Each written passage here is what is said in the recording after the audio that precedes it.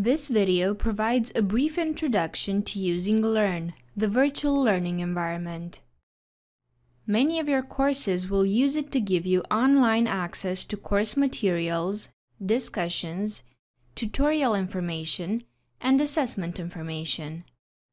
Although each course may be slightly different, the main layout and tools in Learn remain the same. To access Learn, log into MyEd, go to the Studies tab.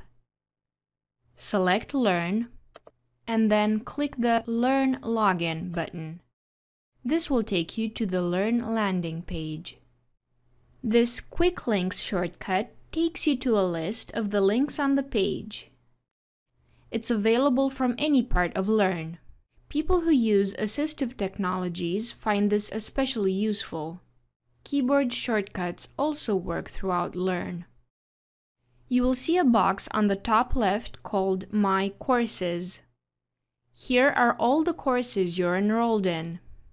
In the top right-hand corner of the module, use Manage My Course Settings to hide courses from previous years or group courses by term.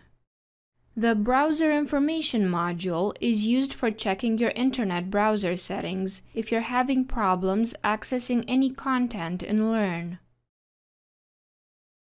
Help resources show you how to use specific tools in Learn. Alerts for downtime. That's where you see notices if there is any planned service work which affects Learn. In the top right-hand corner of the page is a logout button that ends your session in Learn.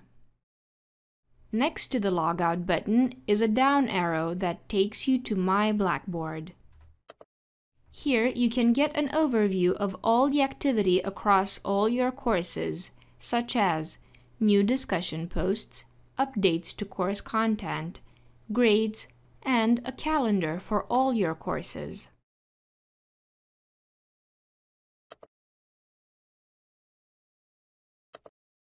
If you want to add a picture of yourself, which will display next to discussion posts, go to Personalize My Settings.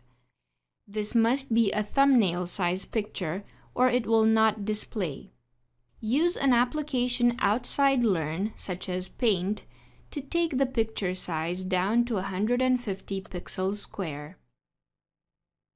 You can go to Change Personal Settings to select the language for the interface.